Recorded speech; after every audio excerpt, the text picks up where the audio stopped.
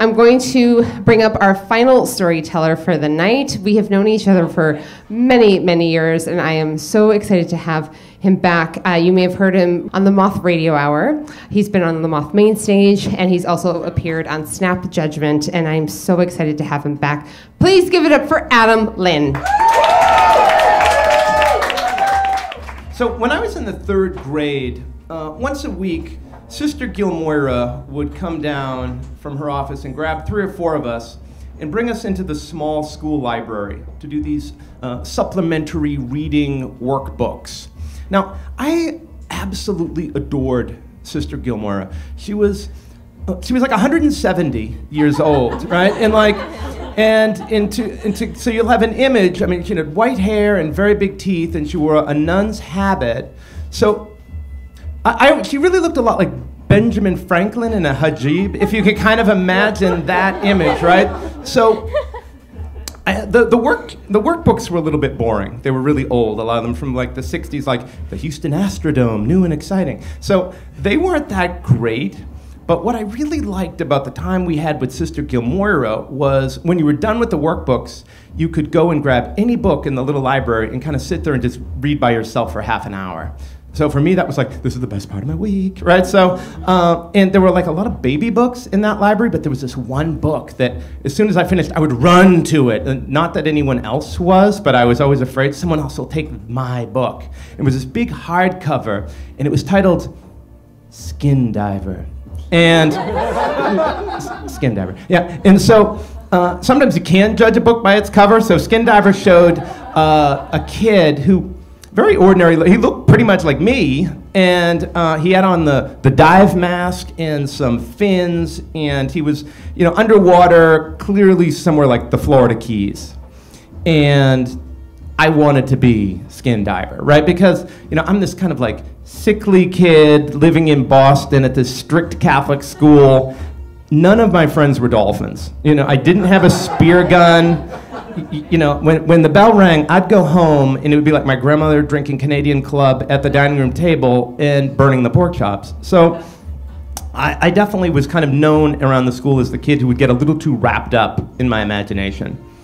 So one day, right around Christmas time, when Christmas break had started, it wasn't Christmas yet, it was probably the first day of break, and I'm out on the street playing with Pat Donahue, and he's like the kid that every Catholic school has that's like, oh, he's kind of your friend, but he's also really hates you. And so he's like, he'll like turn around and be like, you fucking queer, and like just start hitting you for no reason, right? But so he and I are out like with our hockey sticks, like knocking around a tennis ball or something, and these 2 other guys, Tim Lonergan and Kevin Murphy, come running down the hill, and they're like, oh my God, you guys got to get up to the school. We found something behind the school. And I'm like, treasure?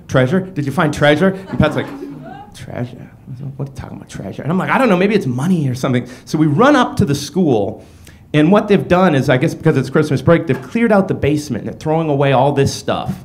And there was this big cabinet full of all these old science things, like they were like kind of old medically looking things, and dissecting jars with like weird fetal pigs floating in them and stuff. And I'm like, oh my God, if we could get this stuff home, we start a laboratory. This is gonna rock, right? And they're like, okay, but it was all locked, so we couldn't get any of it, and we were a little too young to like break it and break glass or whatever. So we were disappointed. We kind of walk away, but as we're walking away, Pat's like, well, what's this? And he picks up this container that he finds on the ground, and it's about this big. It maybe holds a couple of pints, and it's this very ominous looking container. And I'm thinking it looks like something you got off like a Nazi sub. Now, not everyone would think that, but I thought that. And so, I mean, what do you do when you're kids and you find something like that? We go into the schoolyard and we start throwing it around. And we're like playing football with it and everything. And then at some point, Pat says, hey, I'm going to be a place kicker for the Patriots, so why don't we put it on the ground and I'm going to kick it. And Adam, you stand there like with your arms like this, like a goalpost, right? So you think you know where this is going, but it actually isn't. And so I'm standing there, and he runs up and he boots this thing, and by God, he could have been a place kicker for the New England Patriots, right? Because it doesn't come anywhere near me. It flies up over my head. We turn, we look, it comes skittering down right into the front door of the school and bursts open. And it is full of, we couldn't really tell, but ink, black paint, something bad, right? And it's all over the front door and all over the stairs, the granite stairs, and this like bad-looking tan brick. It's everywhere. It looks like a giant squid has exploded on the front of St. Brennan's School. And so there's this silence. We just look at each other and we just run, right? We just run home. So, and when you're a little kid like that, I mean, I see my own kids do this kind of thing. I kind of just, like, I got home and I was like, whew, that was weird. And then just kind of forgot about it. And Christmas happened, and it was Empire Strikes Back, and I got the snowtroopers I wanted, and I didn't get the ad, but I was cool. It was all good. And after New Year's, when it was time to go back to school, I got sick. And like bronchitis, something like that. Now, I was always getting sick. I was always having these eye problems and having to go in and out of the hospital. So like missing school was not unusual for me. And I quite frankly, kind of liked it, right? So I'd stay home and get to read. And so the first day, I'm at home, and you know, after school, there's a knock on the door, and I can hear someone talking to my mom, and it's Tim Lonergan, and he comes, you know, kind of thumping up the stairs, and he's brought the homework for me, because that's how this school went. And he comes in the bedroom, and I'm like all tucked up in the bed with the comforter under my chin and everything, and he's got like this really short hair, like most of the boys had, other than me, that he looked like a depraved otter, right? And he's kind of like, comes in, and he's like, you know, I think you're wicked smart. And I was like, smart, why? He's like, you were smart to stay away today. You better stay away longer. And I'm like, well, what are you talking about? He's like, well, the ink on the school, it's not coming off. And the police got involved. And it's gonna cost like thousands of dollars. And everyone knows you did it. And I've been like taking Sudafed for a couple days, and I'm like, oh my God, there's this deranged otter at the foot of my bed. Like, no, this isn't really happening. And I said, well, Tim, did you tell them that I didn't do it? And he's like, well, didn't really go like that. Like, there's a witness.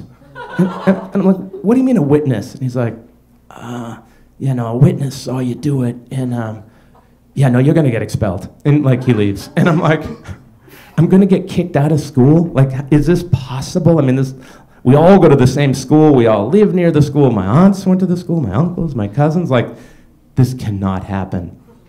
So next day when I go, I don't say anything to my mother, to my grandparents. So I just go up to school, and immediately they're like, okay, all of you need to go to Sister Donata Marie's office. And she's the principal, and it's like going into the witch's cave. Because like, Sister Donata Marie is not Sister Gomorrah. She's like a little younger and dynamic and kind of lean with this red hair. She looked like Nancy Reagan, or the Riddler, one of the two, like really mean kind of looking. And then and Father Kane even comes up from the rectory, which was unheard of for like our hijinks. Like, he never got involved. He's got the black suit and the gray raincoat and the silver hair. And I'm like, man, I cannot believe this. And he's like, well, boys, you know, can you say what happened? And you know, we're petrified. We're not saying anything. And he's like, well, someone threw this ink. It turned out to be a container of mimeograph ink, which is this like oil-based ink that cannot be washed off. And it's like, one of you boys threw this ink on the school. Can you just say who did it? And he's like, Adam, did you do it? And I was like, no. And then like, I'm trying not to look at Pat, because I'm thinking, well, if I do look at him, he'll just kill me. So you know, I'm not going to say anything. And then the door opens up, and they bring in this girl, Denise Fitzgerald, who wasn't even there. And he's like, well, what do you have to say, Denise? And she points at me, and she's like, yeah, I saw him do it. She was the witness. And it's like, her brother, you know, went out with Pat's sister. Like, you know, how could you not see the setup here, right? And I'm like, wow, I am going to be kicked out of school. And the priest is like, you know, okay. And he comes and he's looking at us. And he's not looking us in the face. He's looking down at our shoes, right? And he's like really staring at me, and then he's really staring at Pat, right? He's like, okay, boys, you know, go out in the hallway. And so we're out in the hall, and the other guys are having a good time. They think this is funny. They're like, oh, okay, yeah, you know, Adam Lynn's getting kicked out of school, so what, ha. And they're doing like Steve Martin routines and giving each other, you know, punching each other in the balls or whatever, you know, 9-year-old boys do and everything. And I'm like standing out, like, I'm like, I'll never smell this disinfectant again from the bathroom. And like this industrial paint and all these things. And I just start thinking, I'm like, well, what'll happen if I get kicked out of this school? I'm like, well, I guess I'll go to another school. So I'm thinking like, okay, it won't be skin diver. I bet there won't be dolphins or speedboats or anything, but it could be cool. I mean, maybe everyone won't accuse me of doing stuff I didn't. I don't know. And I'm like, and then at that point we get called back in to the office. And Father Kane says, okay, sit down, boys. And a minute later, the door of the office opens up, and Pat Donahue's mother comes in. She's like this very big, brassy kind of woman. And she's got this giant plastic bag in her hand, like very ugly, crinkly bag, I remember. And Father Kane takes her, and opens it up, and it's got Pat's boots in it, the ones that he actually was wearing the day that we were playing with the ink. And you can clearly see on one of the boots this big ink stain, kind of in like going down one side. And we're all just there silently. And his mother says, well, Pat probably stepped in a puddle of it when he kicked it, and points at me, right? So, right? And Father Ken says, yeah, well, maybe. And we get sent back to our classroom, and it gets dropped. It did cost a ton of money. They put new doors in the school or whatever, but it just remained an open mystery. But like a year later, I kind of got sick again. My vision really started to fail, and I moved to the front of the room, and I still couldn't see the board, and I was like on the board, and it just wasn't good enough. And very quickly, on a Monday I was at that school, and then boom, by like Friday, a little yellow bus was pulling up in front of my house, and I was out of that school. And I was going to this public school on the other side of town. And I get out there the first day, and it is a very different scene. And there's like girls doing double dutch and different kind of music, and just a very different look to the student body. And I was okay with that. I was like, you know what, this could be all right. And within a month, I had like my first breakdancing hat, and I knew all the words to the Sugar Hill Gang, Rapper's Delight. And I was like, this could have been traumatic, to have all this stuff happening at once, but it was like that incident with the ink, instead of being like the worst thing that ever happened, in a way it let me use my imagination that I always used to just kind of shield myself from the present. It was the first time I got to use imagination more as like a tool to open a window to like say, oh, there could be something better out there, and let me just step through this window and see how it goes. And I did, and I keep doing stuff like that, and it, lands me on stage with people like you, people I'm surrounded by friends and love. Thank you so much. That's it.